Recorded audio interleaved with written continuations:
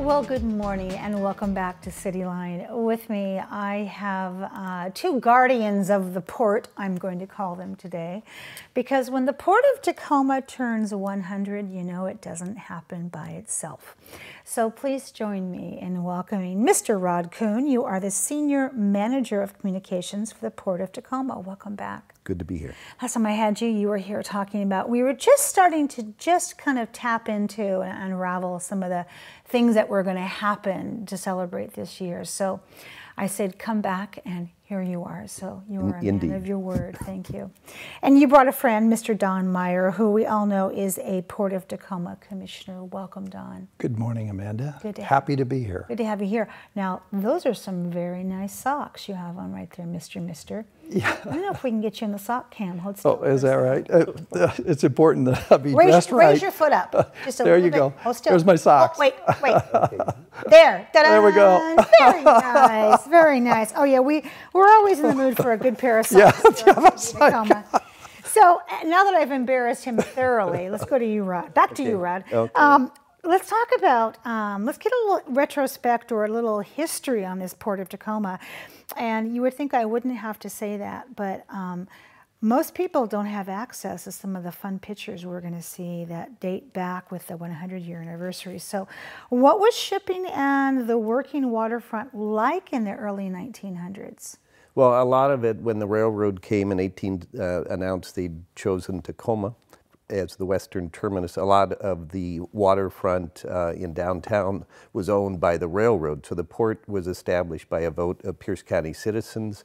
Here's some shots of Pier 1, Pier 2. That particular one's from about the 1930s.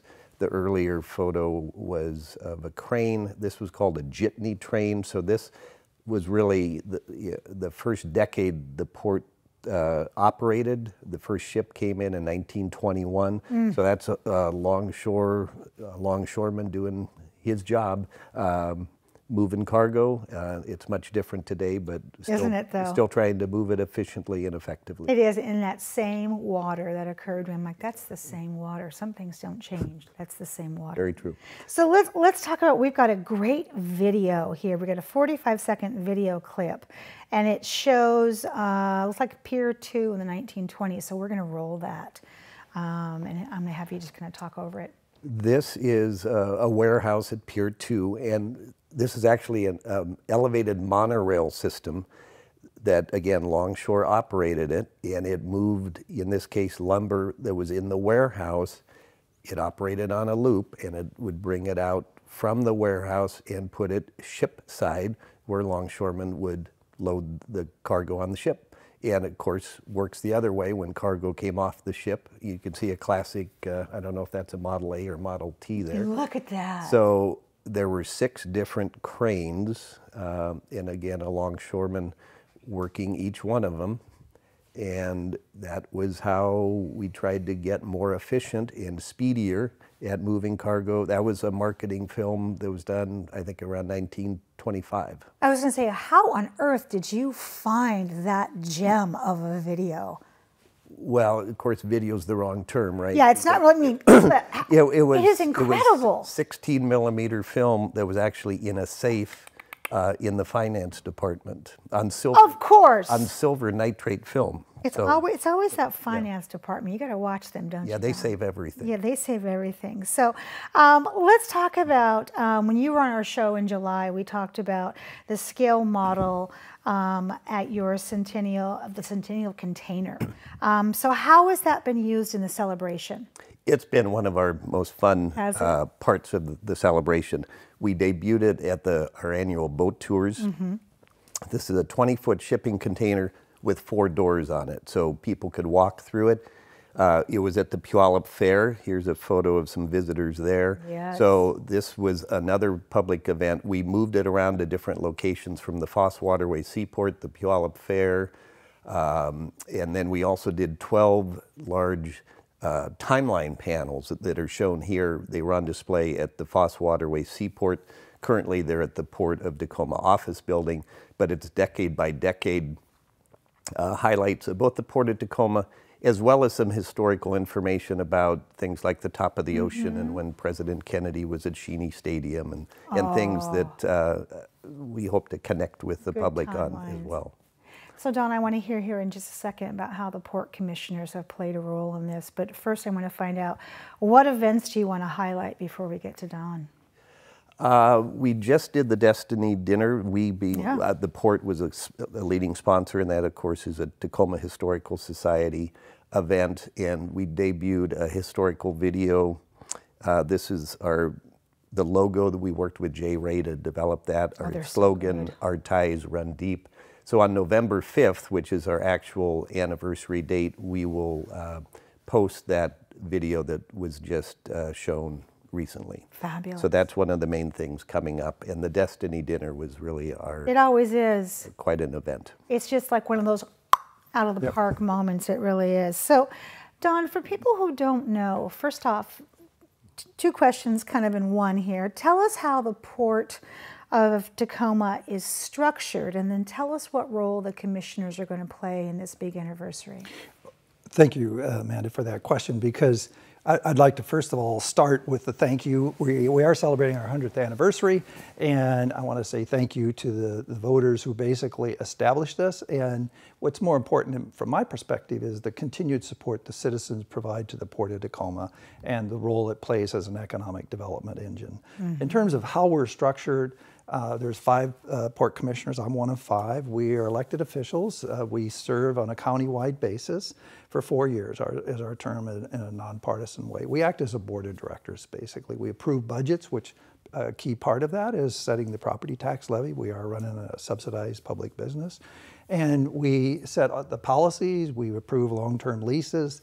And of course now, one of the new things we have is that we are actually in a cooperative arrangement with the Port of Seattle. We call it the Northwest Seaport Alliance. So you serve as a port commissioner at the Port of Tacoma as a part of that alliance. Wonderful. Yeah.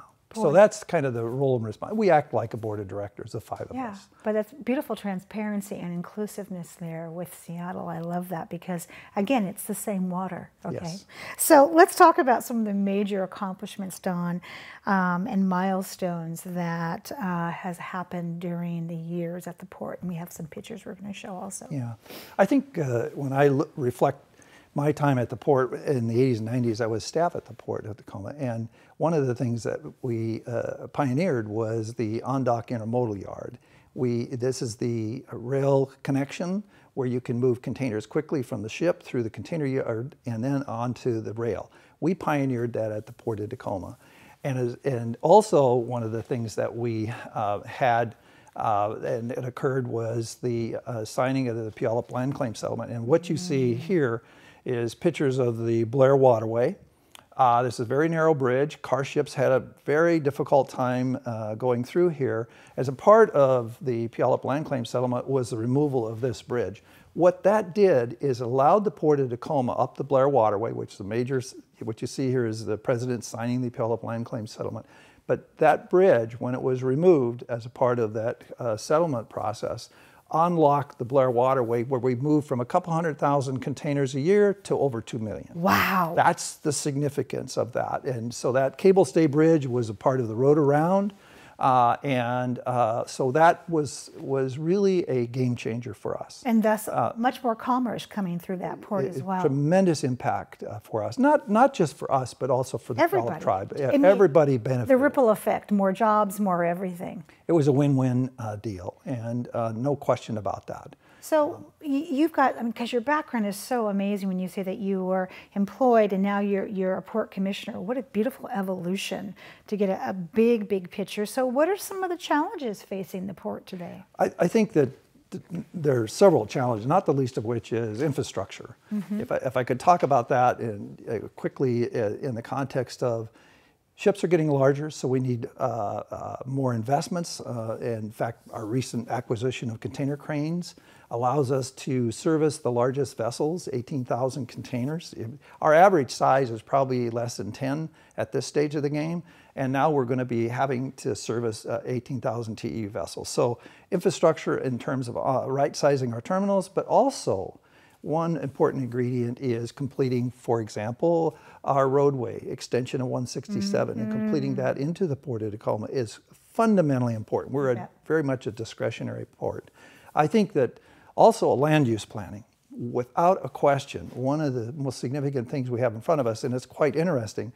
We just are starting a process working with the City of Tacoma, Puyallup Tribe, and City of Fife and Pierce County on land use planning, and looking at the tide flats area in the context of what does that future look like? What do we want to really promote as policies? And some of it's wrapped around the whole issue of fossil fuels and a variety of other things. So I think land use planning, and then, you know, ultimately, I think another big piece of where we're going and where we need to go is the unprecedented competition that we're now find ourselves in. Canada has done an excellent job of combining their rail as well as taking advantage of their infrastructure.